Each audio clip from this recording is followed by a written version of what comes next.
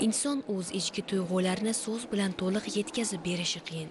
Lekin o'qigan kitoblari bularni tilida talqin qilishiga, o'ylashiga va yana mutolaa qilish bilan yashashga chorlayveradi. Mamlakatimizda insonlarning kitobga bo'lgan muhabbatini oshirish, har tomonlama barkamol avlodni shakllantirish maqsadida kitobxonlik madaniyatini oshirish borasida tashabbuskor loyihalar amalga oshirilmoqda. Kitob mutolaasi inson fikrlashi va nutq imkoniyatlarini oshirishi bilan ilmiy jihatdan ham o'z isbotini topganligi bor haqiqat.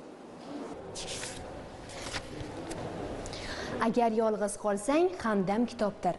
Bilim subhidagi nur ham kitobdir. Buyuk ijodkorimiz Abdurahmon Jomiyning mazkur hikmati bejiz yozilmagan. Respublikamiz bo'ylab har oyning 17-sanasi kitobxon onalar kuni deb belgilangan. Unda kitobxon onalar bir joyga jam bo'lishib, o'zlari o'qigan kitoblari haqida taqdimot qilishadi. Shu bilan birga fikr va taassurotlari bilan bo'lishadi. So'ngida esa faol kitobxon taqdirlanadi.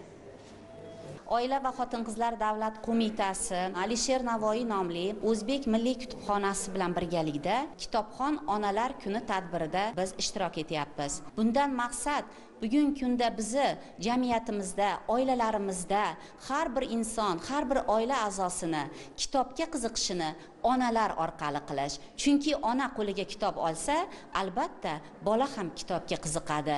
Shu onalarimizni kitobga qiziqishini kuchaytirib, ularning ma'naviy dunyoqarashini boyitib, bu bilan birga o'sha oiladagi turmush o'rtog'i bo'ladimi, farzandi bo'ladimi, barchani kitobxonlikka qiziqtirish maqsadlarimizning asosiysidir.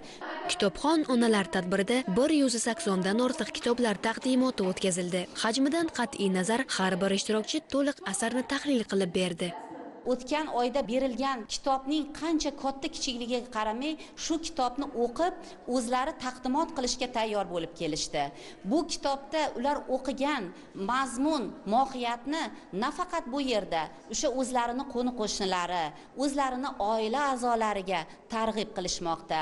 Men o'ylayman, bunday tadbirlarimiz albatta o'z samarasini beradi. Yoshlarimizni kitobga qiziqishida va o'sha onalarimizni o'sha farzand tarbiyasidagi o'zini bir maslahatlarini to'g'ri yo'l ko'rsatishda va har bir oilamizda ma'naviy qadriyatlarimizni, o'zbekona qadriyatlarimizni yana bir bor tiklashga o'z samarasini beradi.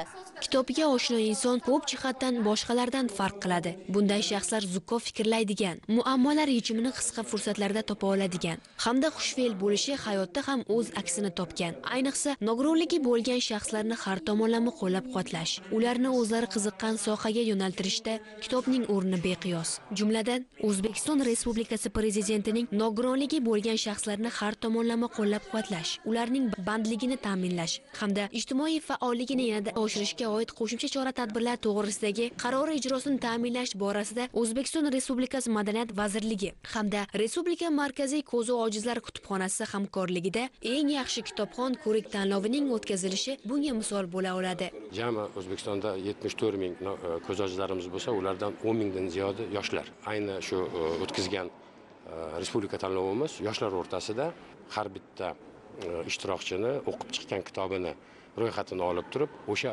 kitobxonimiz o'qib chiqqan kitob asosida savollar qilindi. Tanishtiruvni she'riy qilib aytishdi. Ikkinchi shartimiz o'qigan kitoblar bo'yicha savol-javob. Uchinchi shartimiz yangilayotgan O'zbekiston to'g'risida insho. Bir ayilcha ko'z ojizlar kutubxonalarida 300 mingga yaqin kitobxon bo'lgan bo'lsa, so'nggi 2 yilda ularning soni 10 mingga oshdi. Moddiy ta'minoti kuchaydi.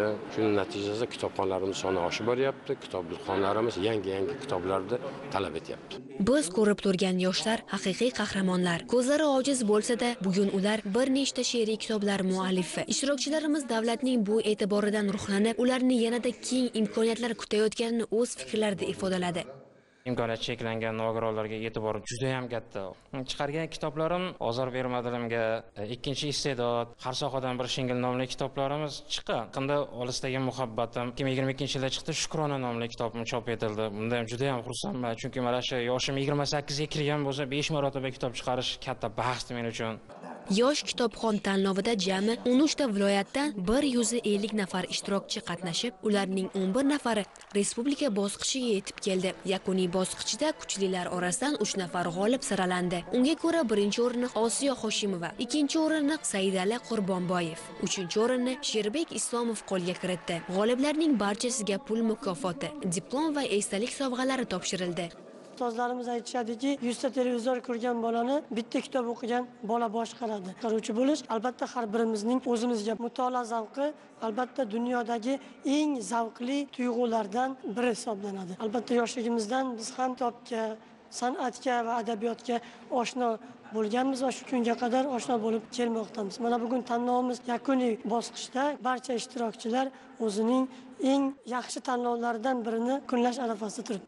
Mazkur olib borilayotgan sa'y-harakatlar albatta xalqimiz madaniyatini hamda yoshlar o'rtasida kitobxonlikka ishtiyoqini oshirib, ularga o'ziga xos motivatsiya bera olishi bilan ahamiyatlidir.